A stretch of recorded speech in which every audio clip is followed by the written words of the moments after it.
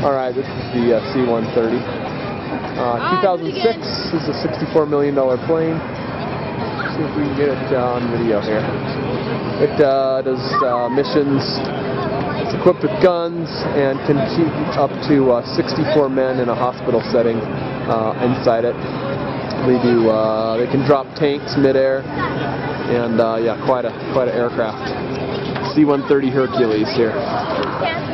These can't refuel underground. Gun aircraft with firepower here.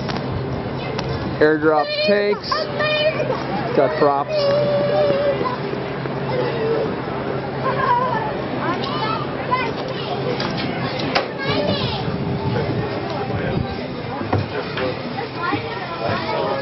This is 24th of July, 1965. Friday, we were headed to Friar Drop Zone, and it was my 5th jump.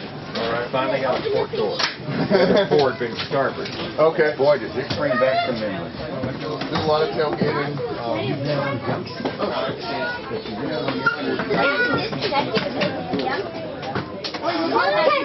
have to come back here. So cool. Here's all their jumpsuits. See that helmet there? Yeah, see that. There's all their suits over there. There's all their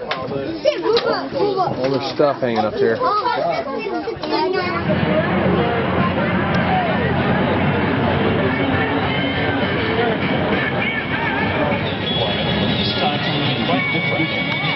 These are inseminated runways. They be required to directly follow the seizure forces upon successful seizure of an airfield and outdated infrastructure.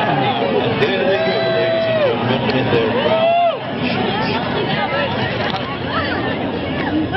These are the original type parachutes which use the deflection wing in the back of notice called a T parachute.